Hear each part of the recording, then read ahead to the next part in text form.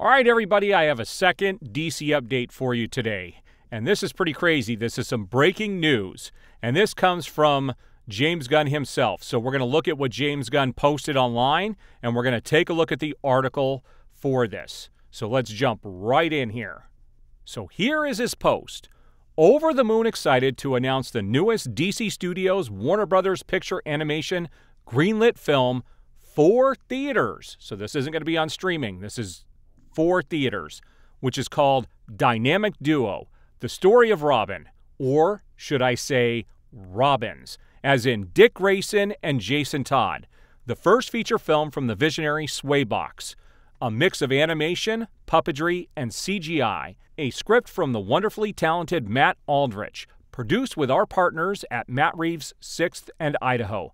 This is something special. All right, guys, so let's take a look at the article for this.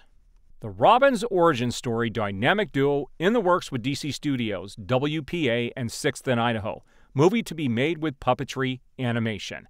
This should be interesting, so let's see what it says. The 6th and Idaho movie, scripted by Matthew Aldrich, is being made by an animation studio out of New Orleans named Swaybox, and that studio's husband and wife creators Arthur Mintz and Teresa Anderson. Mintz will direct this movie, which follows the early days of Dick Grayson and Jason Todd, a.k.a. Robins. Note the storyline here isn't connected to Matt Reeves' Batman and the Penguin canon. Swaybox uses a technology known as Momo animation, which is a cross between CGI animation, practical elements of stop motion, and live-action real-time performance. The result is a long-form storytelling built as visually breathtaking, dynamically expressive, and more human. DC Studios' James Gunn and Peter Safran, Swaybox Studios' Anderson, 6th and Idaho's Reeves are producers on Dynamic Duo. Executive producers include Michael Uzlan. I have wanted to make a film with Arthur and Swaybox for many years, and for that film to be Dynamic Duo, an incredibly special and unique Batman and Robin story for families, is a dream, Reeves said. Mintz, co-founder and co-CEO of Swaybox, is a graduate of Columbia University. He was hired by animation legend Joe Ranft to work in the storyboard department on James and the Giant Peach, and was one of the contributing writers of Moonbot Studios' Lost Ali, which won multiple Emmys for Netflix. Mintz has directed several award-winning puppet theater productions.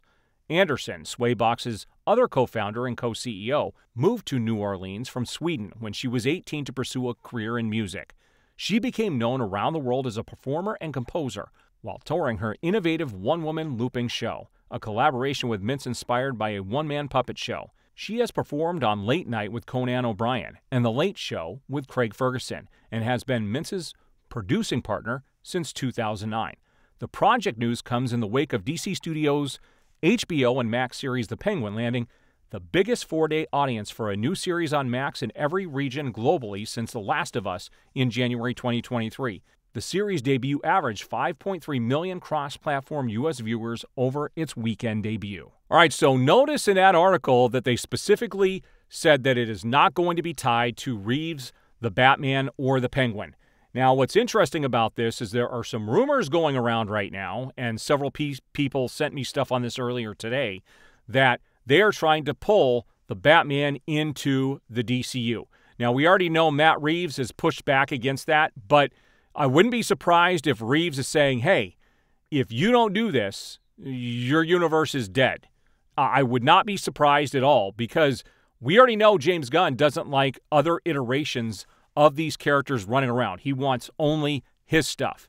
And so I don't see them being able to do a Batman film as close to when the Batman 2 is going to be released in theaters without making it part of the DCU, which means that this Robin story is going to have nothing to do with the DCU. The other possibility here is that, we already know that the Batman film, The Brave and the Bold, is going to be Batman with his son Damian, which leaves 3 Robins to be talked about prior to that even happening.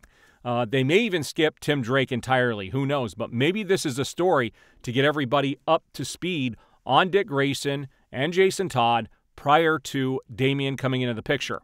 Now, if it's going to follow The Brave and the Bold, Tim Drake would be the Robin at the beginning of that film, bringing in Damian later on. But we don't know what they're going to be doing here in the future, so there's several different ways that this can go. I would love to hear your guys' comments and your thoughts in the comment section below. Thanks for watching the video. If you liked the video, please take the time to give it a thumbs up, and we'll see you guys on the next video.